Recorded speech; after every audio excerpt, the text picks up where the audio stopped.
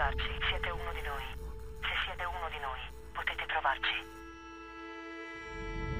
I would like to start asking you about the tone, because actually The Darkest Minds starts in a very, to me it was very terrifying. The world you show at the beginning is, there's lack of hope, it's very difficult to enter. But then, little by little, through Ruby's story, there's hope coming. How do you work with Jennifer and Sean and all the crew in order to develop this tone in some way?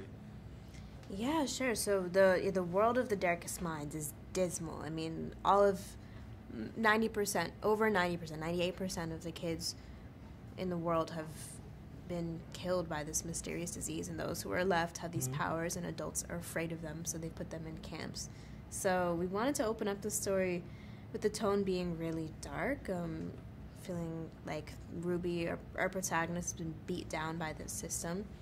But then when she escapes and she meets these kids on the road, we wanted to feel like the world opens up to her, which it literally does, because she hasn't seen the world outside of the gates of the camp for years and years.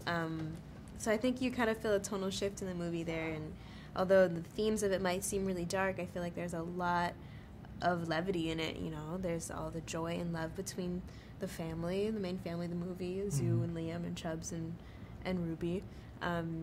There's friendship, camaraderie. Yeah, I think that's kind of where the heart of the film lies. And talking about the themes, no, maybe message is not the right word for this movie, but what would you like the audience will, especially the young audience, will take away watching The Darkest Minds?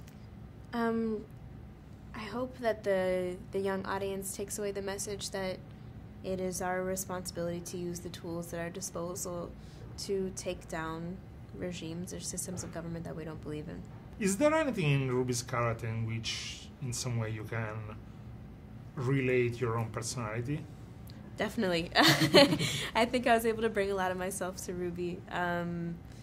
I think you'll see me there in some of her awkwardness and discomfort at times, and her sense of humor a little bit. I think I was able to kind of bring some of my own thoughts and feelings to the character when it comes to trying to figure out how to best use your voice and understanding your power and where it lies and how to be most effective with it, and struggling with it sometimes, maybe sometimes being afraid of it, but realizing that if you take the time to research and you have your heart in the right place, you know how to use it.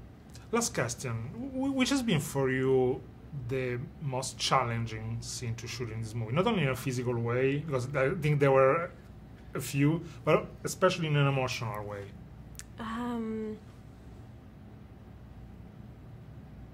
Probably, there's this one scene where Ruby goes to meet her family, and she hasn't seen them since she was a little kid, because she erased herself from their memories. I mean, I don't want to spoil too much, but that was really challenging to film, thinking about what that would feel like to go back to your childhood home and see your parents and they have no recollection of you. That scene actually ended up getting cut from the movie in the way that it used to exist, just in terms of, you know, putting it all together and making it feel seamless. It ended up changing a little bit, but that was actually our first day of filming. So we kind of got it out of the way. And then I felt kind of relieved that we had done that first, but that was the most challenging. And then talking afterwards about the scene where Ruby and Liam, after that happens, Liam comes and consoles Ruby after this really kind of traumatic, triggering event. Dobbiamo combattere. Non dobbiamo rimanere nascosti. Siamo sopravvissuti a tutto questo.